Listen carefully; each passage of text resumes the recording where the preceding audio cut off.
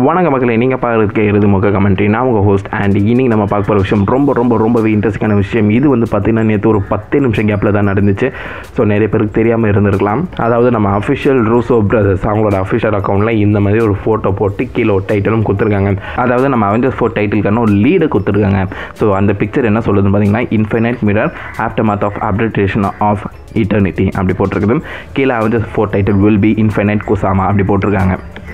So அது என்ன, அது மொத்தமாக ஆராய போகிறோம். ஸோ ஃபஸ்ட்டு அந்த பிக்சரை பார்த்தீங்கன்னா ஆப்ளிடேஷன் ஆஃப் இன்ஃபினைட், ஃபஸ்ட்டு அந்த பிக்சரை பார்த்தீங்கன்னா ஆப்ளிடேஷன் ஆஃப் இட்டர்னிட்டின்னு போட்டுக்குது. ஸோ ஆப்வியஸாக உங்களுக்கு நல்லாவே தெரியும், நம்ம தேனோஸோடக்கு போட்டெல்லாம் பாதி யூனிவர்ஸ் அழிஞ்சிச்சு.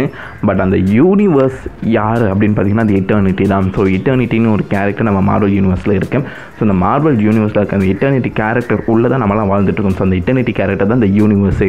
ஸோ அதில் பாதி அழிஞ்சிச்சுன்னா நம்ம இட்டர்னிட்டியாக மாறுக்கைவான கதை தான்.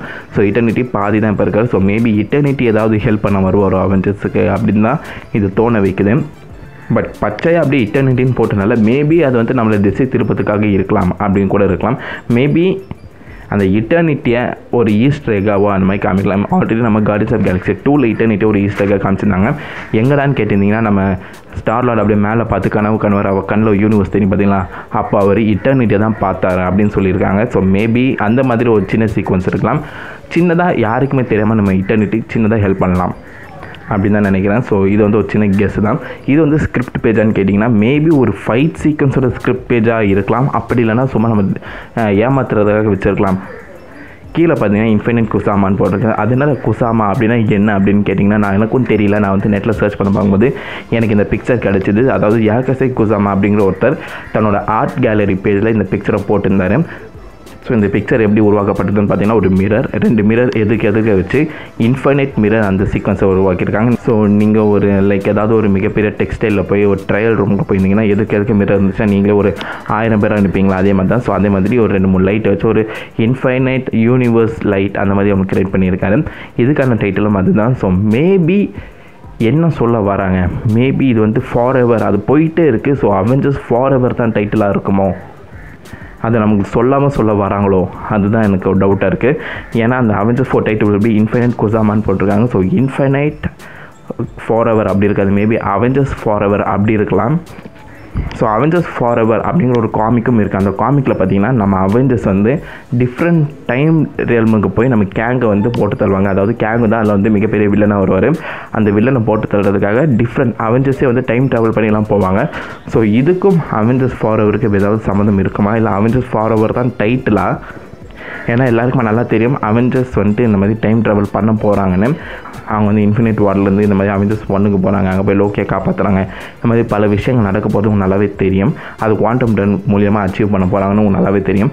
ஸோ இது வந்து அவெஞ்சர்ஸ் ஃபார் எவர் அந்த கதையோட லிங்க் ஆகிருக்கு அப்படி சொல்ல வராங்களா, அப்படி இல்லைன்னா அவெஞ்சர்ஸ் ஃபார் எவர் தான் டைட்டில் அப்படின்னு நமக்கு உணர்த்துறாங்களா? ஸோ இதுதான் வந்து ஒரு கேள்வி. அடுத்த டைட்டில் என்னென்னு பார்த்தீங்கன்னா அவெஞ்சர்ஸ் இட்டர்னிட்டியாக இருக்கலாம். பட் அது கூட ஒரு டவுட் தான். பட் எனக்கு தெரிஞ்ச அவெஞ்சர்ஸ் எண்ட் கேம் அதுதான் சூப்பராக இருக்கும். பட் மேபி இல்லாமலேயும் இருக்கலாம். இப்போ புதுசாக நிறைய பேர் வந்து சொல்லிகிட்டு இருக்கிறதுன்னு பார்த்தீங்கன்னா அவெஞ்சர்ஸ் லெகசி. ஸோ லெகசினா என்ன ஒன்று நல்லாவே தெரியும். ஒருத்தரோட லெகசியை மொத்தமாக சொல்கிற கதை.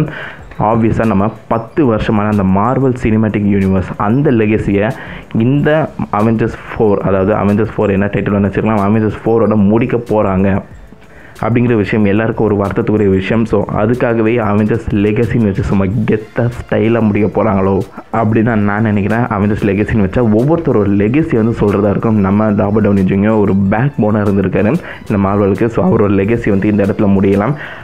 3 அவெஞ்சர்ஸ்லேயும் பார்த்தீங்கன்னா நம்ம டோனி ஸ்டார்க் தான் வந்து உயிரை கொடுப்பாரு. ஃபஸ்ட்டு அந்த நியூக்ளியர் மிஸ்ஸில் கொண்டு போவார்.